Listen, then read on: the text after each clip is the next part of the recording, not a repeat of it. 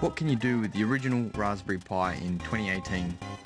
Yes, I know 2018 is coming to an end, but I guess this video can also apply to anything following. So, what can you do with the original Raspberry Pi from 2018 onwards?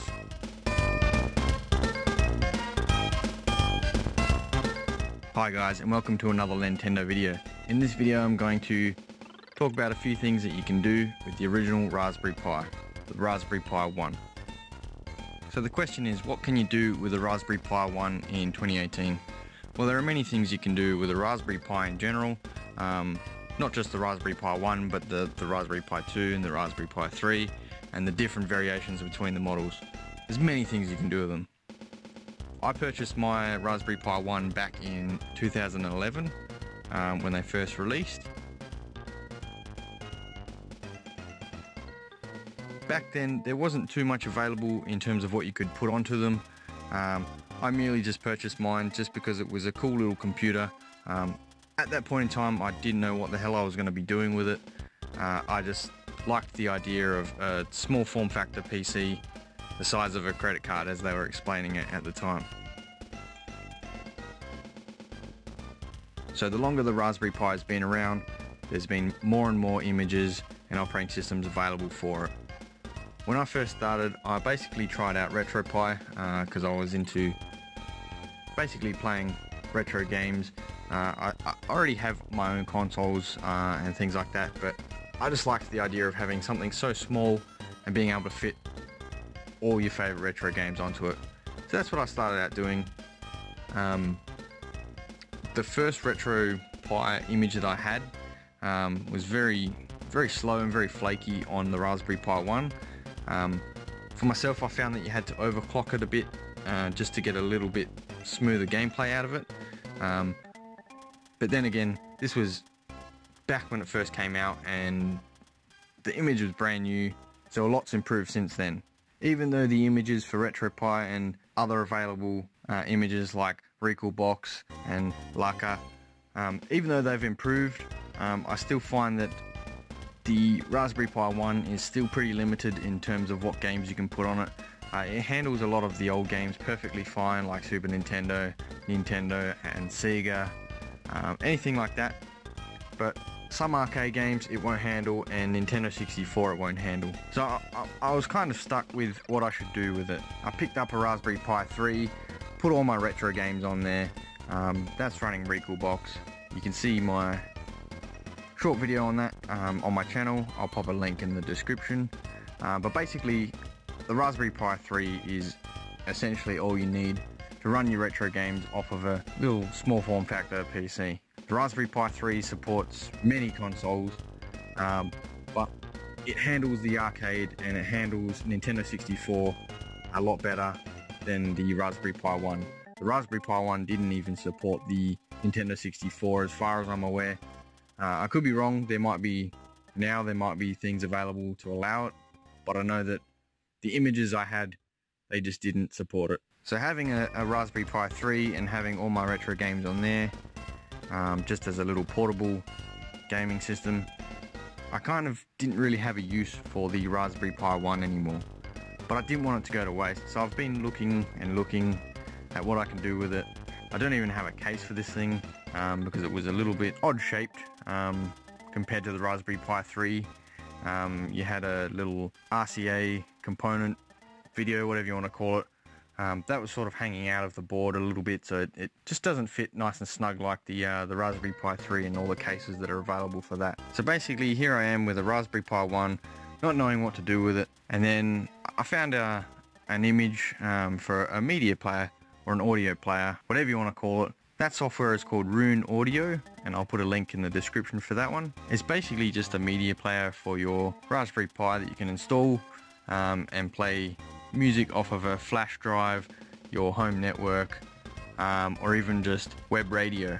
Just going to show off Rune Audio in action. As you can see here, I've got a small portable speaker plugged into the headphone jack on the Raspberry Pi, and an Ethernet cable plugged into the Raspberry Pi, which is hooked up to my network. And that's how I can access my music on the Raspberry Pi through Rune Audio. So on the mobile here, you can see Rune Audio. Click on that. That opens up the Rune Audio web interface. Try and put this as close as possible so you can see that. Now down the bottom you can see library, playback and queue, and there's no song currently playing at the moment. And then you've got your stop, play, back and forward buttons at the top. So what we're going to do is click on library, and there is a few ways to listen to music. The one that I use here is the network mounts. As you can see, I've got two folders listed in here. One is the Lentendo folder, which I created just for this video, and then my usual music library. So what we'll do is we'll click on Lentendo. And as you can see, I've got a few songs already listed in here.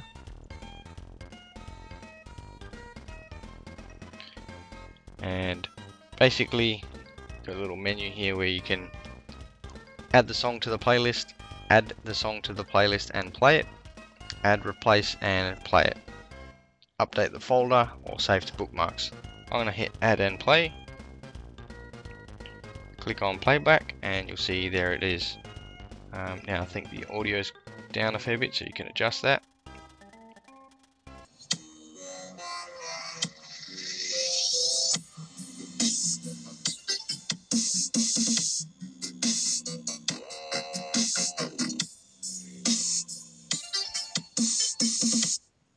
I'll go ahead and adjust that down so you can hear me speak. So back into the library, I can add some other songs to the queue. Just got some Battletoads songs here and some Bubsy. If I click on playback now, it's going to finish the song and then go on straight on to the next one. And it's a pretty responsive switch over. There's no pause between switching songs on its own, or even when you skip ahead yourself. So you can click on the queue button down the bottom here to see what else you have in the queue. You can hit the X button to remove things from the queue.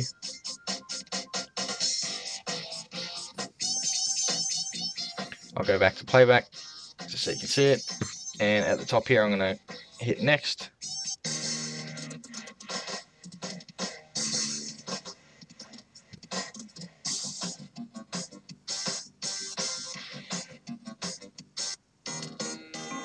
And as you can see, it basically changes almost instantly.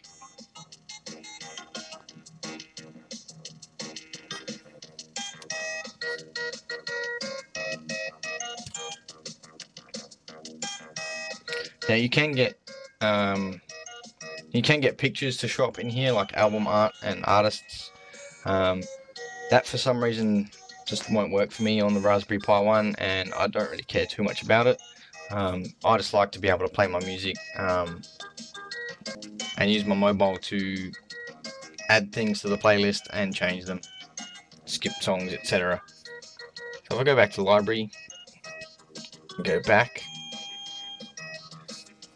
Now you can have a USB storage device and listen to music that way. You can have web radios, so if you've got some favorite radios on the web that you normally use. I've got a few already listed in here. Some may not work, but we'll give one a go and see how we go.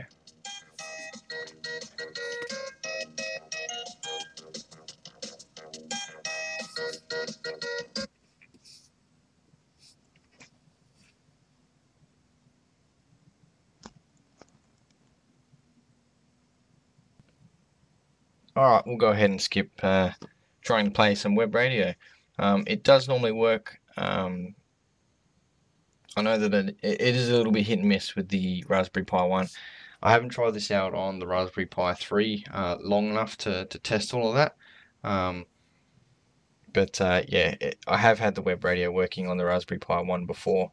But for some strange reason, it just doesn't want to do that now. So basically you've got a little menu button up the top here where you can click on playback, which is the screen you see behind.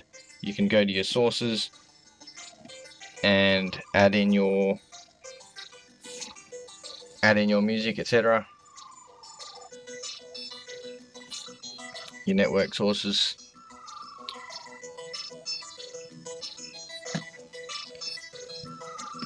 MPD configuration, so you can change where the audio output comes out of, volume control, a few little other settings.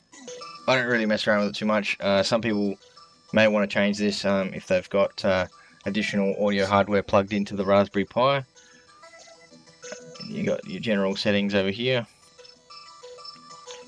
So you can see the host name of the Raspberry Pi, which is just called Rune Audio.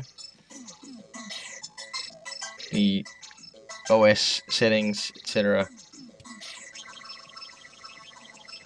Location. Nothing too drastic. Network settings, debug, credits, and from here you can also turn it off or reboot it. Now you don't only need your mobile to get into the web interface, you can also use your web browser. As you can see here, I've got Chrome open with the web interface. At the very top, runeaudio.local is the device. Now you don't need to put in the host name like that, you can put in the IP address if that's all you have. You get the same thing basically. This is basically what I had on the phone. It was just the web version through Chrome. But it works the same from Chrome on your web browser on your computer.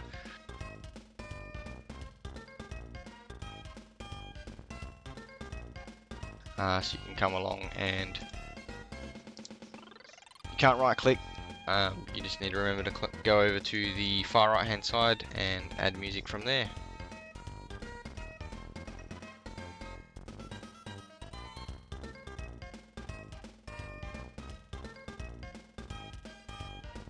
And you can adjust the audio.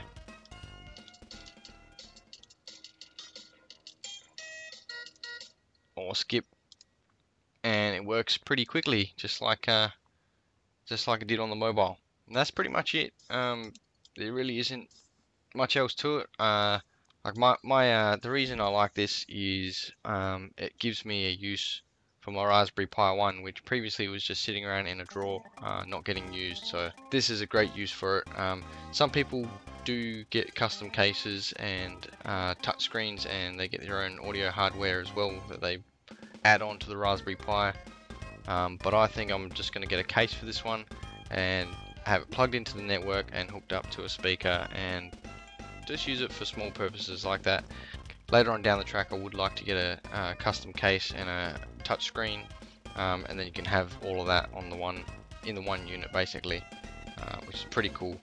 I'm not going to go into details on how to set this up. There are a few other videos and forums online, so definitely check those out. This is more just to show what you can do with the Raspberry Pi 1. Hope you enjoyed the video. Remember to subscribe if you'd like to see more content like this. Post some comments down below if you have any questions. I'll do my best to answer them. But I'm not too experienced with this particular OS. I just know enough to get it set up the way that I need, and that's enough for me. Thanks for watching.